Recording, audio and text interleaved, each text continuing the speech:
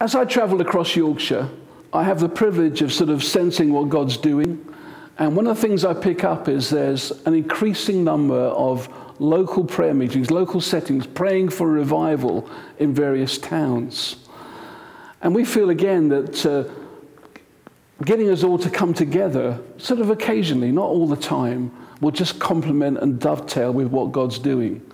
It'd be just wonderful just to dovetail these two things together, praying for revival locally, and then occasionally gathering together and praying for revival right across Yorkshire, throughout the UK and into the nations.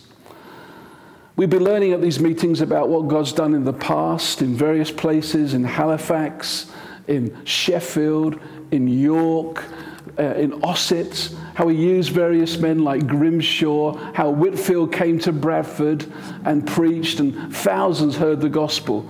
We'll be hearing about these sorts of moves from the past at our nights together. But ultimately, it's not just about what God's done in history. It's seeking God to come and do it here again. We're motivated by passages from the Bible, such as the one in Habakkuk, where the prophet prays with all of his heart. And he prays and he says, Lord, come and do it again in our time. And it's very helpful because the prayer meetings that we're asking you to come to aren't just about praying for a church. They're asking for God to come down again and do what he's done in the past and to do it today. You can get your details from your local church. Invite anybody you want to come there. But when you come with expectancy, and let's expect God to do a wonderful thing in our day.